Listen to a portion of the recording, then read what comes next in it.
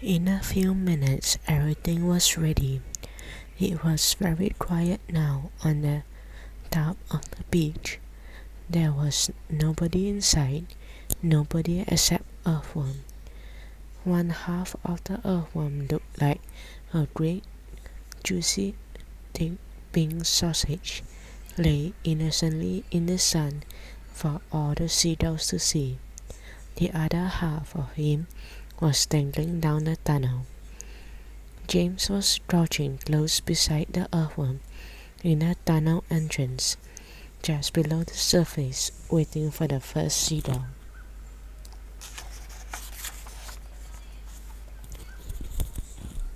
He had a loop of silk string in his hands. The old green grasshopper and the ladybird were further down the tunnel, holding onto the earthworm's tail, ready to pull him quickly out of danger as soon as James gave the word.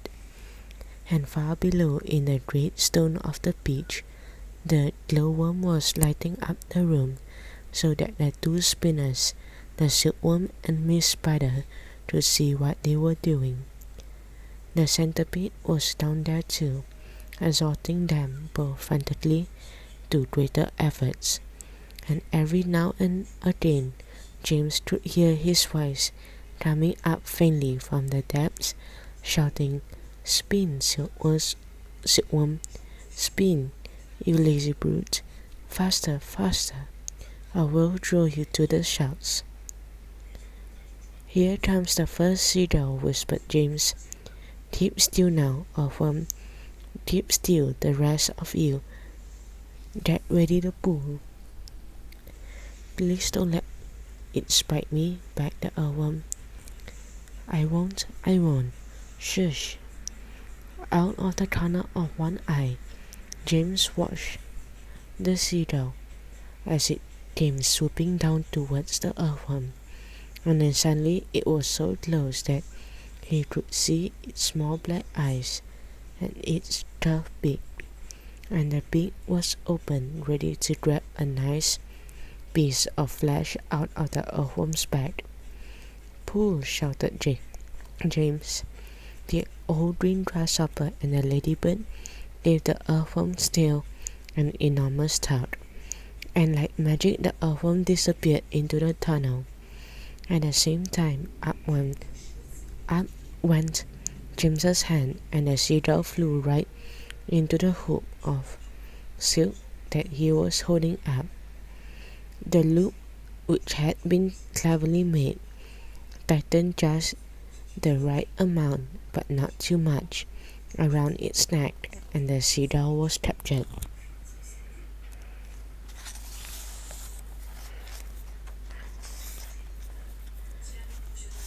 "Hooray!" shouted the old green grasshopper, peering out of the tunnel. "Well done, James." Up flew the seagull, with James paying out the silk string as it went. He gave it about 50 yards and then tied the string to the stem of the beach. "Next one," he shouted, jumping back into the tunnel. "Up you get again, earthworm. Bring up some more silk, centipede." "Oh, I don't like it like this at all," wailed the earthworm. "It's only just missed me. I even felt the wind on my back as it went swishing past." "Shush," whispered James. "Keep still, here comes another one." So they did it again, and again, and again, and again. The seagulls kept coming, and James caught them, one after the other, and tethered them to the beach stem.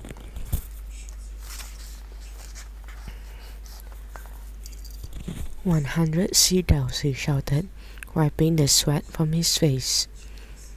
"Keep going," they cried. "Keep going, James."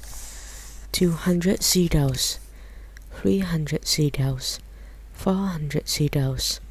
The sharks, as though sensing that they were in danger of losing their prey, were hurling themselves at the beach more furiously than ever, and the pitch was sinking lower and lower, still in the water.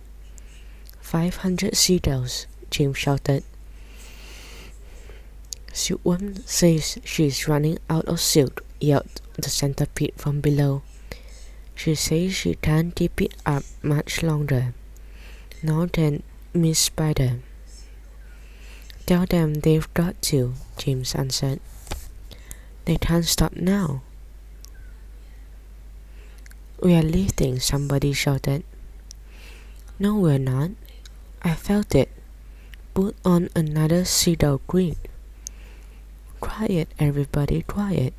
Here's one coming now. This was 501st seagull, and the moment that James caught it and tethered it to the stem with all the others, the whole enormous pitch suddenly started rising up slowly out of the water. Look out, here we go. Hold on, folks. But then it stopped, and there it hung.